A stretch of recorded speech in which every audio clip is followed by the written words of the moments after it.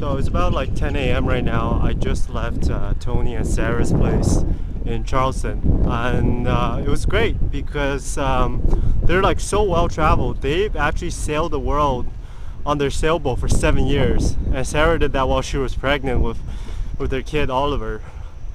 So that's really cool. I was like looking through some of their photo albums yesterday. They've been like everywhere. So today I'm going to Edisto State Beach Park. It's pretty cloudy, but that's what I like because it's like really muggy as well. So it takes away some of the heat. And there's supposed to be a beach there, so I can just like get there maybe around 3, 4 and go to the beach and relax a bit before heading out.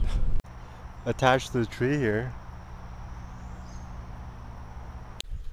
It's like 12:30 right now. I'm making pretty good time. I should be able to get to the park in about an hour. Just taking a break here by the church.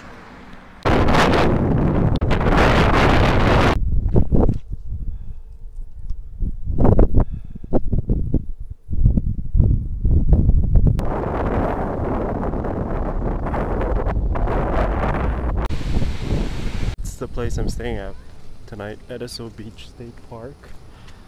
And it was kind of dumb today. Like, I could have just got in for free because there's an exit here. I could have just gone in through here, but instead I paid $5 through the main gate there. This park, I really like it because the beach is awesome, and yeah, I just kind of relaxed on the beach for like 4 hours. Set up my tent. I'm trying a little bit different this time. Like, instead of being like really kind of stealthy, I'm just kind of camping out in the open. I just found like a spot that was not taken. I just pitched my tent there, and I think it should be fine.